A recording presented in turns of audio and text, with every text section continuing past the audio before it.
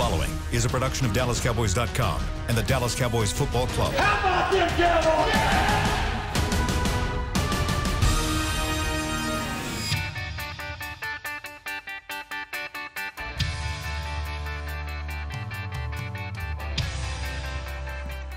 Hi there, it's Cash, and we are back for another Boots in the Bubble.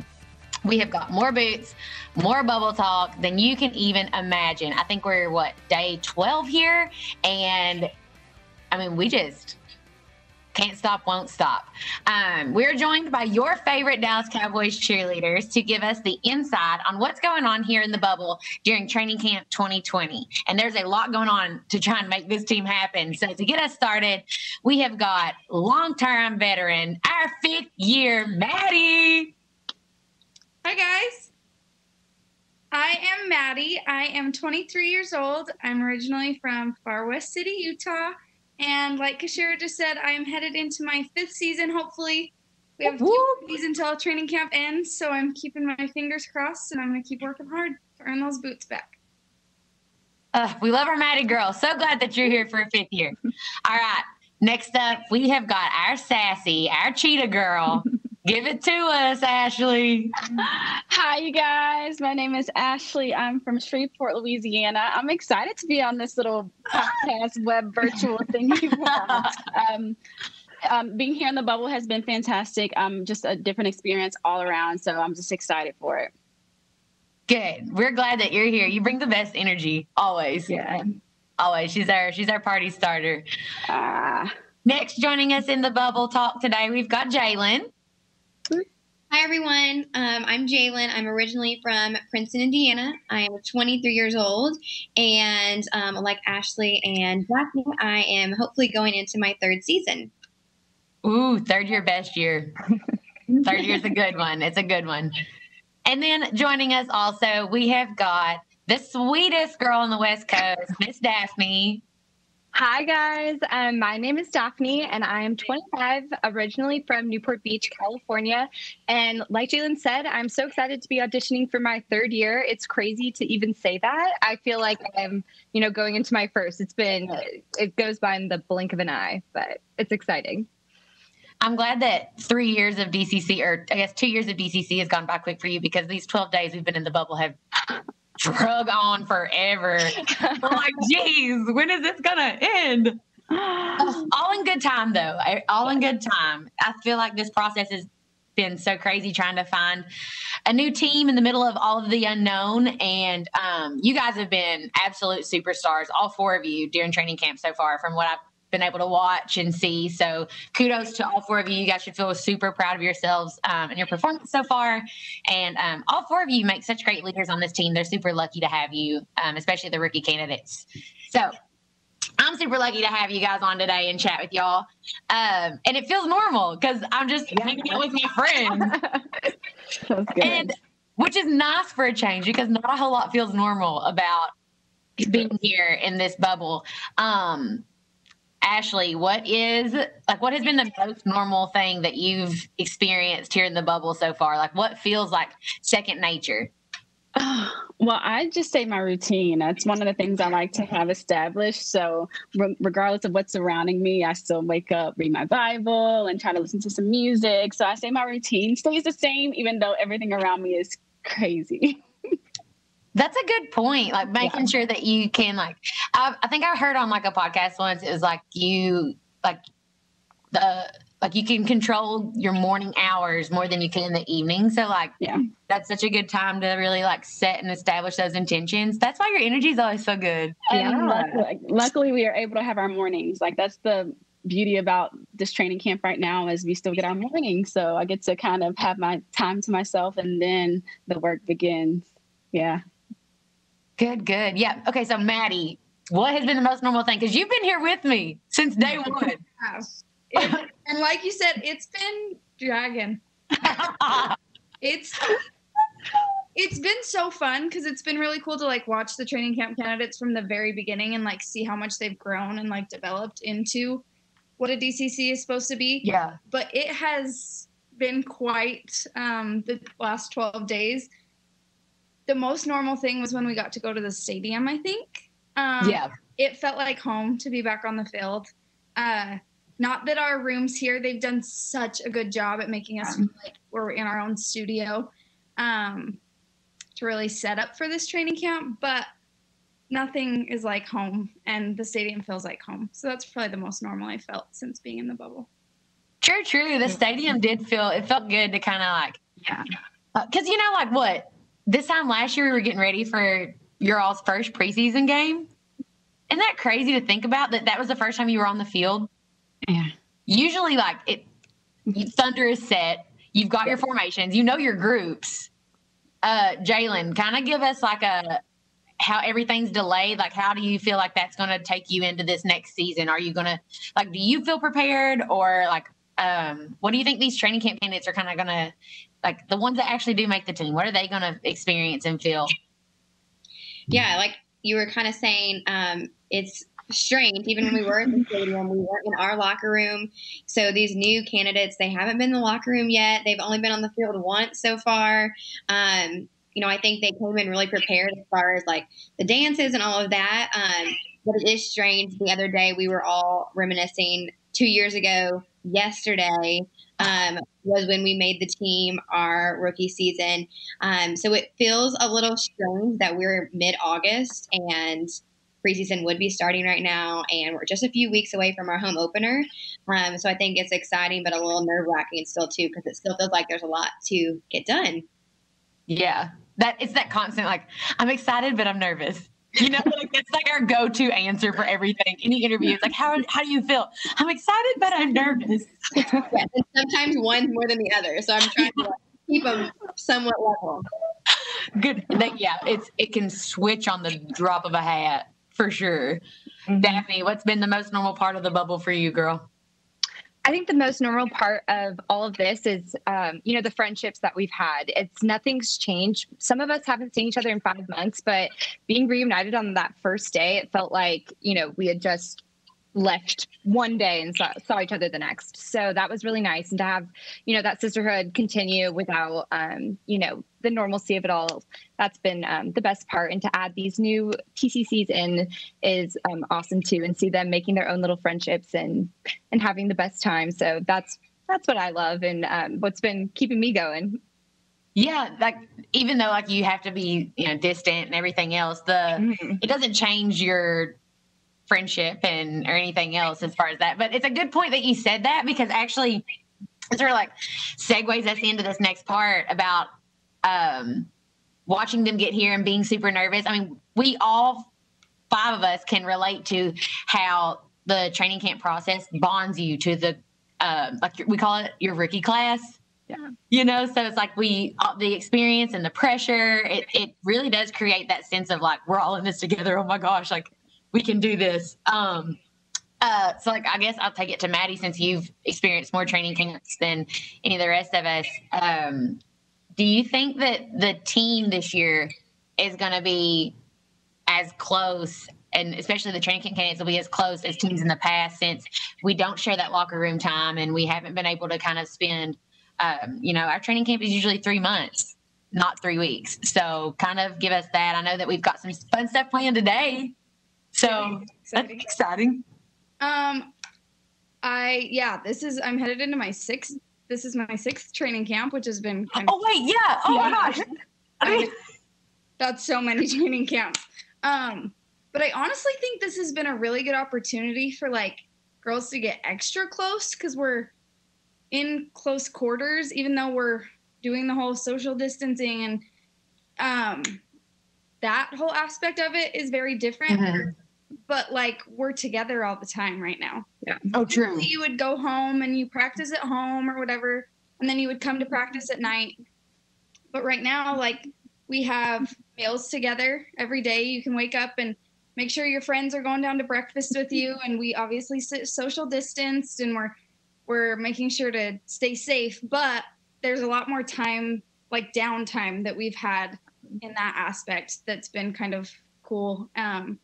To get to know the training camp candidates and to get to catch up with our friends. Like Daphne said, some of us, it's been 5 months that we've seen each other. That's the longest I haven't seen a teammate since I made the team.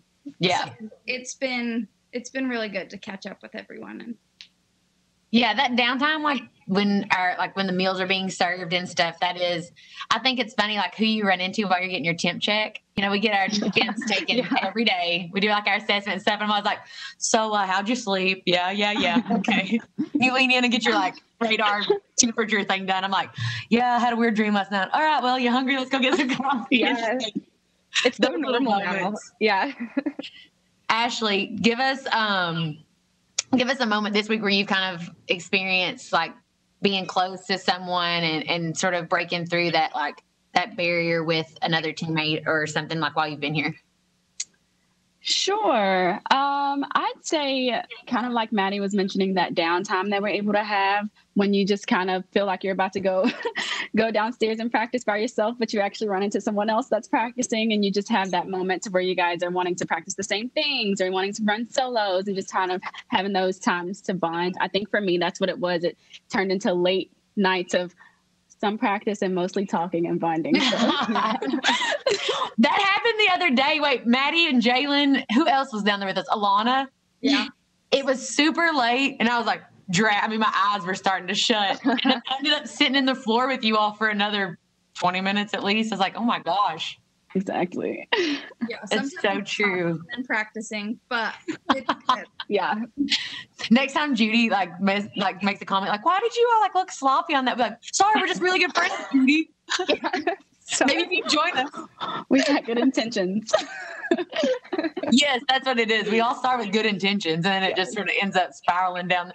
Talking about the carpet balls, like how the carpet sort of starting to wear off, you know? Yeah. It was stuck. It looked like I hadn't shaved my legs in weeks. You know what I'm talking about though? Yes. Yeah. It stuck to me. I was like, oh my God, it scared me at first. It does. It's like how sweatpants get the little pebble things. Yeah. Carpet, we're doing that to it from dancing on it. You guys are working your hind ends off. Yeah. That is one thing I will say, that y'all have been dancing like crazy. So today's an off day. Let's make that clear, that you guys have gotten a break while you've been here. So even though it's been work, there's a little bit of play. Jalyn, kind of talk to us about tonight, like what we've got planned and what you're looking forward to. Yeah. So like KaShara was saying, this week has been challenging, and I think I've seen Ashlee at 2 a.m. every night since I've been here in some shape or form. Last night it was playing Uno, socially distanced, but every night prior to that, we've been downstairs doing routines and solos. So we were all looking forward to this day off. And tonight, I think we have some fun things that KaShara and Alana have planned for us. Yeah. Maybe some good dinner and just a few hours of not thinking about the next time that our hip is going to hurt or we're not going to be able to move our neck or things like that. To take a little bit of off and have some playtime in the midst of all the craziness. So yeah. I've been looking forward to Friday since I got here last week. Working for the weekend. Good. Yeah. I'm excited to get to, hopefully, I was talking to Kelly. I called her yesterday. I'd kind of chatted with a few of you all down at dinner the other night. And I was like, or I guess it was breakfast after you also had a super long show group day of auditions and solos. And I just called Kelly and I was like, hey, there's the energy here is just drained. These girls are exhausted because you never get to leave, right? I mean, that's the whole purpose of the bubble, is that you're just in this constant state. Well, when training camp is going on, your body is in fight or flight all the time, you know? So Daphne, kind of tell us how important it is to really be able to check out and have those moments where you're just getting to enjoy being around each other and not so much on the performing and making sure that you're being your best for Kelly and Judy. Yeah, I think it's so important to have this downtime as a team as well. You know, it's not all about the dancing. It's about becoming a team and being a teammate. And so having this time today to, really get to know each other and have that team bonding, I think it's so important. And also just to not have the stress of everything that's going on and Kelly and Judy watching you. I think it'll go a long way for these TCCs and also just ourselves. It'll be nice to just have this time to have fun and to not worry about, oh gosh, am I going to remember the dance that's coming on next or something. That little moment of like a heart where your heart just drops in your stomach. You're like, oh, what song is this? Let's. Yeah. You just pray that a veteran turns and like yells out what it is. Well, speaking of like performing for Kelly and Judy, because that is probably, I don't know, Kelly and Judy are so sweet and they've been in our shoes before. So like they know, but I don't know why it's so intimidating knowing that they're just sitting there. So I like to imagine them like, have you guys ever seen the NFL bad lip reading? Yes. I like to imagine that with Kelly. Maddie, do you remember we did that at the stadium that one time? Yes, we sat and did it forever. And then I was like, that needs to be like the end of year. We have a video of them doing bad lip readings. And that would be funny. We need to make it happen. So I like to think of them while they're sitting there, like, I like to think of them like, oh, can I eat some bad leftovers or something? Like my stomach's not feeling too good. And then Kelly's like, get over it, Judy. You're being soft. And then Judy's like, but I did a deep conditioning treatment yesterday and my hair is flat. And then Kelly's like, shut up, Judy. Your hair looks great. Like, if you go back and forth, it makes it not as intimidating. So true. That's my advice for you all. Speaking of advice too, I know that this process has been kind of isolated for you guys, and you're used to being able to get off the phone or get out of practice, get in your car and get on the phone with your loved ones and your support systems, whether that's a family member, a significant other, whatever, a mentor, someone. So I want to know like one piece of advice that either someone you care about or a mentor has gave you all for this process, or if you've given advice to someone, or what's your mantra that's really pushing you to finish this training camp in the bubble strong and make it your best training camp yet, even though it's so different. Let's see. Jalyn, give it to us first. Yeah, right. When you brought that up, when we were doing our little alumni interviews a couple months ago, I was talking to Gina, and she said something. Who was your alumni? Gina Parker. Oh, okay, gotcha. So I was talking to her, and something really stuck with me that she said, because we talk about, Kelly and Judy being super intimidating and it goes away. She's like, I've ran into him walking my dog before and like sweating, and it's been many years. And, I think the reason for that is because, as intimidating as they may seem and feel in the moment, like they are the two people that made our dreams come true, and that can't go away. But she said something that stuck with me, and even though this training camp is really different than any other, and it's actually probably more overwhelming because like I said, we can't leave. She said something that she told her rookie class when she was a veteran. She told them, listen, the night cannot last forever. Like if you're having a bad night, like it's going to end at some point, and you can come back tomorrow and do better or feel better or whatever it may be. So I'm like, some nights where it feels like I don't think I'm going to be able to do one more round of roulette if they play one more song, or if they ask me to kick, I don't think it's going to happen.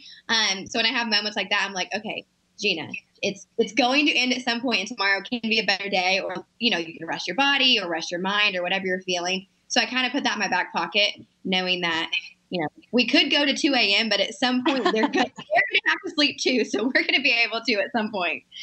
Yeah, that's a great one. That's like good for life in general. Yes. At some point, the night has to end, and it will be new in the morning. Yeah, you can start over. I like that. Yeah, that is good.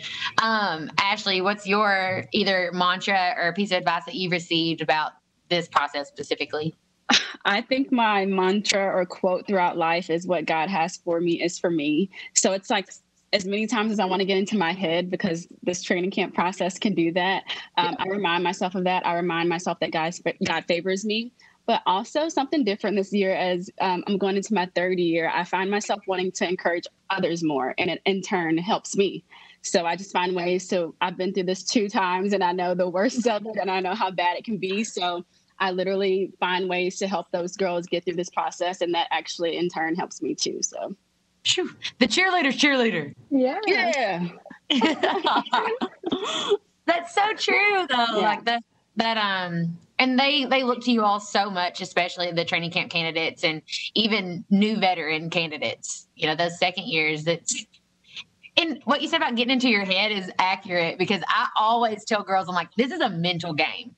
Yes. more than it is physical about your dance ability. Like if you can keep yourself in it up here, then like you'll just go right to the top. So speaking of keeping yourself in the game, Maddie, what has been a piece of advice or your life mantra? Because girl, you've stuck it out, held out, still hanging on. Yeah, still hanging on. I just feel like there was still more to give. So I was like, I can't give up on this dream quite yet. I still have a lot more to give. But my mom actually sent me a text the other day, and just like she sends me little friendly reminders every few days that just like if I didn't get to talk to her on the phone that day. And the other day it just said, be proud of where you're at because you've had a really long, hard journey to get there.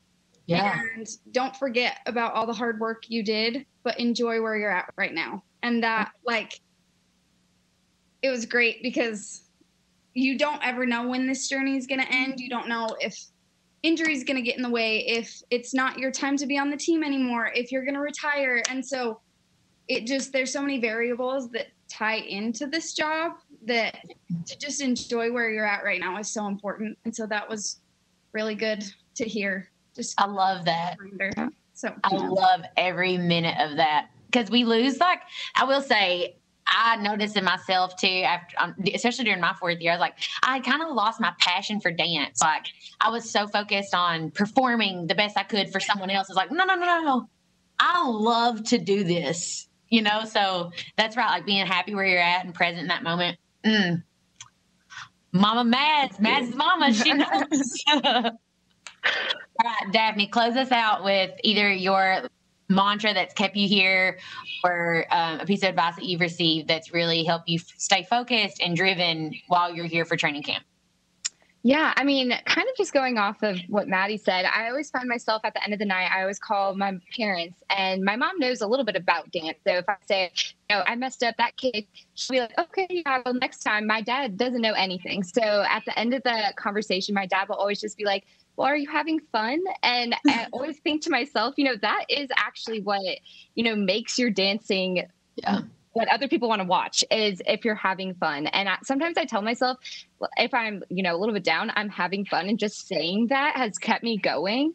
And I feel like this training camp over other ones, instead of, focusing on each little move, just trying to enjoy the process and knowing that, like Maddie said, we're not sure when this journey ends. We're not sure if tonight's our last night or if something comes up in the world and whatever it may be. And so, just trying to stay in the moment, stay present, and have fun with my friends and doing what I love and getting to dance every night. So that has been keeping me going. And I've actually been having a great time at training camp. And I'm like, when we leave, I'm going to be a little bit sad that we're not all living together anymore getting to do this. But it's been great. And it's definitely challenging. But having you guys by my side throughout it has been so helpful.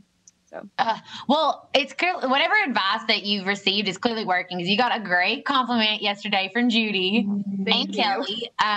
We were talking, I was telling Judy, I was like, I've really been loving Daphne, and she just brings us like this light, airy, like it is so refreshing to watch you dance. So whatever you've been repeating in your head, keep it on repeat. Don't push shuffle. Don't push shuffle. Yeah. It's so good.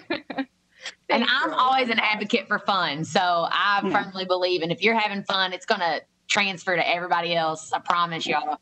And I'm having so much fun right now that I would love to keep chatting with you guys, but we are out of time. But before we go, I want to do rapid fire. One thing that y'all think is fun, because I want to end on a fun note about training camp. And it can be any of it. What's fun, if it's funny. Maddie, you start us. Go. Put me on the spot. It really has been so fun to just like practice with my friends again. Like during the season, and in the past, I think I've probably taken advantage of being able to hang out with my friends and hug my friends and do stuff like that. And so to go months and months without being able to do that, and now being able to spend any time with them in person, has been so fun. So being with my friends. I like that. Being with your friends is fun. Yeah, Ashlee, what's your fun thing? Fun, funny. Overall, training camp is fun. I say maybe the funny moments is when someone, I don't know. Oh gosh, let me think.